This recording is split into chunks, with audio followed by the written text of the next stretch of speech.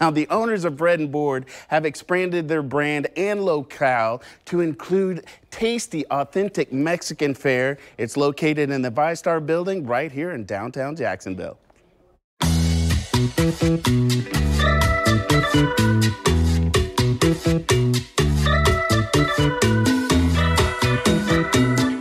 Well, I'm hanging out with my man Dwayne in a much different setting. We met before when we were at Bread and Board St. John's. He's actually the co-owner of Bread and Board, which you see all over the area. But today we are in Estrella Cocina, which is one of the many restaurants that you guys, I mean, getting to the bare bones. There's Bread and Board, there's that you've had for years, you and your partner have had for years.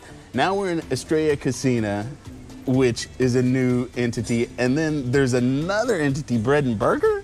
Bread and Burger, which we opened just about 2 months ago here on campus as well. About a block away, actually, but next to the two restaurants down here.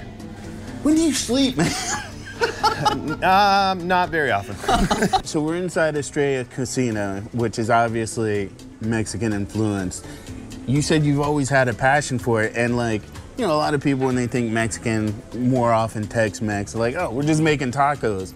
Y'all, they ain't making tacos. I mean, they are making tacos in here, but they ain't making your tacos that you see it. Yeah, you know what I'm talking about. Ding! Or is it a bell? But anyway, tell me about some of these creations, because these are dynamic, colorful, and if I had smell-o-vision, you guys would be drooling. I'm already drooling, and I haven't even taken a bite yet.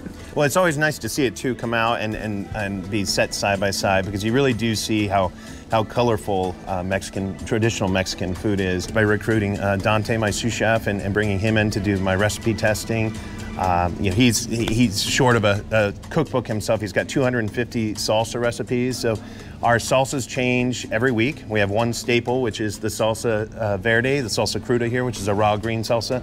But the other salsas, we kind of go mild to wild, is what we say. We have a mild, medium, and always a hot sauce, but playing with different peppers and different base ingredients. I mentioned earlier, before we sat down, that I'd hang my hat on the Baja Tacos, but that's local mahi. This says, try me. The batter on the mahi tacos is a beer batter unlike any you have ever had before, making for an audible crunch and a tasty mix of flavor.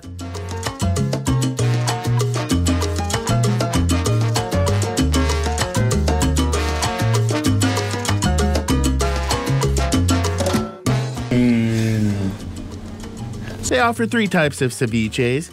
This version is aguachile, traditional in some sense, but serves sashimi style with salmon flown in from Oregon.